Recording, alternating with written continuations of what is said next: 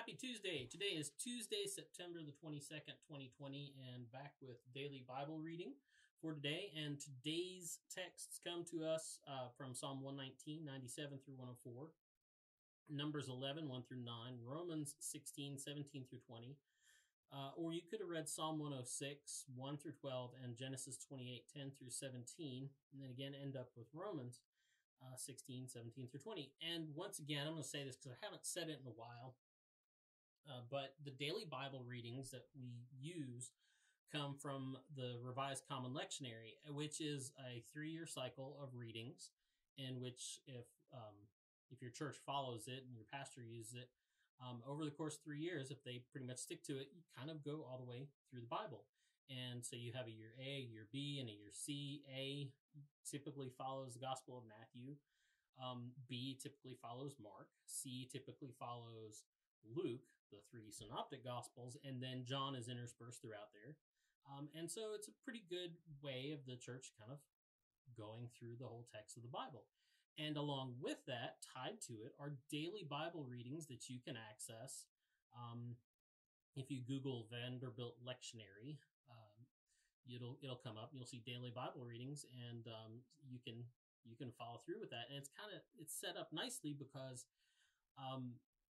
like Thursday and Friday and Saturday, the texts are selected and in order to get you ready for the Sunday texts, the Sunday sermons. And then Monday through Wednesday are kind of to follow up on that, to continue you thinking on what the sermon was for Sunday and what those texts talk about. So I just thought I'd remind everybody about what the daily Bible readings are based on, what the lectionary is. And like I've said before, it's interesting to me how timely it always is and can be. And sometimes it just seems like, hey, it was picked just today for whatever the current affairs are, but it's not. It's just kind of how it works out because Scripture is always timely. So anyway, having said that, I'm going to ask the question with Jacob today in Genesis 28. How awesome is this place? I just love the way the New Revised Standard Version puts it out. He asks this question: how awesome is this place? I just picture him waking up after his experience here, the Jacob's Ladder passage, and just being amazed at his experience there. And being amazed with the place, which is kind of interesting because the place wasn't really anything special. It doesn't even tell us, give us an exact location. It just says, he came to a certain place and stayed there for the night because it was dark. And this is important because this is after he's really irritated his brother Esau, right? And is running in fear, really, because he's afraid, and rightly so, that his brother is going to try to kill him. And so he goes out and he stops for the night. He doesn't really pick a place. He just, wherever he's tired enough, and he drops and puts a rock under his head as a pillow. And that's where he has this experience with God. And it kind of begs the question, where do we meet God? The places that we meet God. And I think for us, the places that we think, or the only places that we think we can meet God these days, and I think it's something that we're kind of dealing with right now in the church. But the places we meet God are often tied to a false sense of places. In other words, it's as if God can only be in one place. Like, we have developed that sense in our head that God is limited to these specific places that we've set aside, and that's the only place where God can be, will be, and where we can meet him. It's as if he can only be found at church, right? As if his powers can only be had in those kind of sacrosanct places that we put aside for him. And that made me think of an experience that John Wesley had. If you read his journals, he talks about when he begins field preaching. And what he literally means is going out in a field and preaching.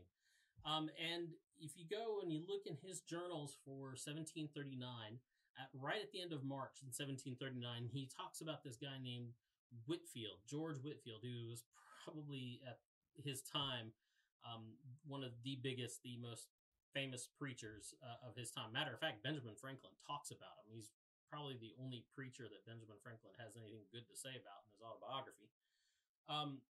But he talks about his friend George Whitefield, and who had been doing this field preaching. And Wesley talks about how he was trying to get his head wrapped around this idea of not preaching in a church. And he says this, he says, I could scarce reconcile myself to the strange way of preaching in the fields of which he set me an example on Sunday.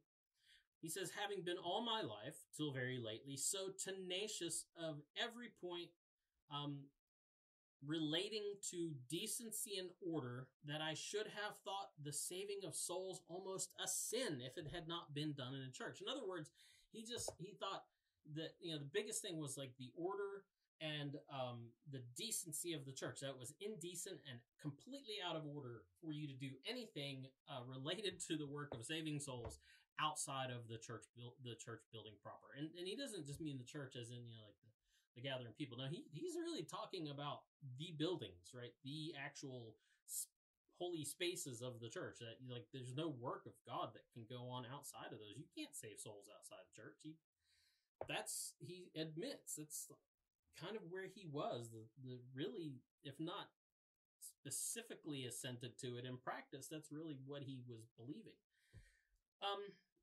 But he follows Wesley follows Whitefield's example and starts to go out and starts to learn something. A couple of days later, on the 2nd of April, he says, at 4 p.m, I submitted to be more vile, which is an interesting phrase.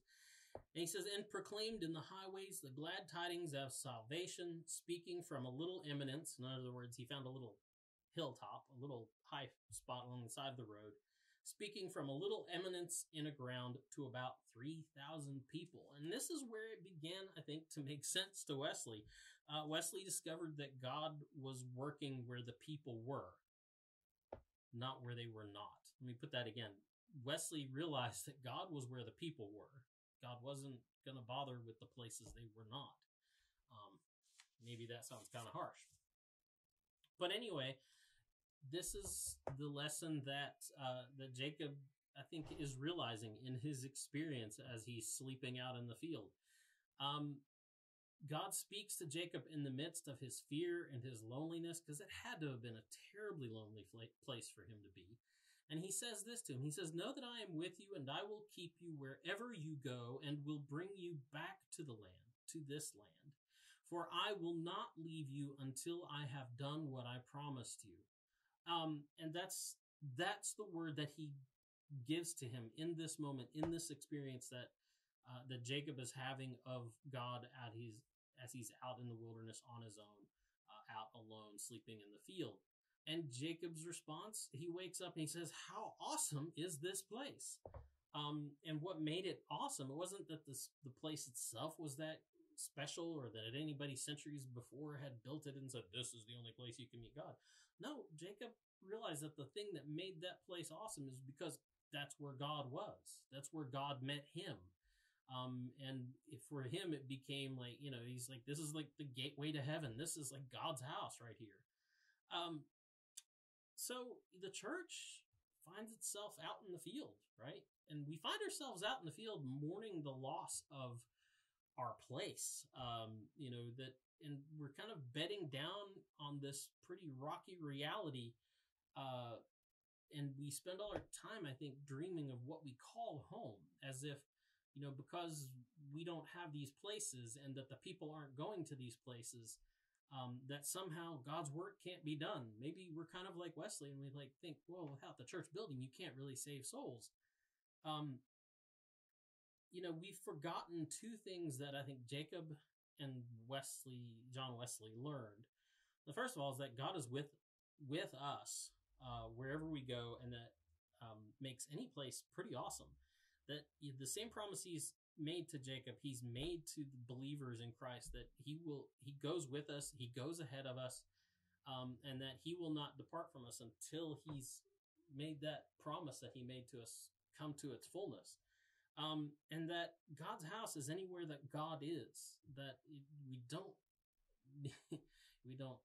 have to have all these things, and we don't have to tie ourselves down like we think we do. I've seen congregations just evaporate once they, don't have the building.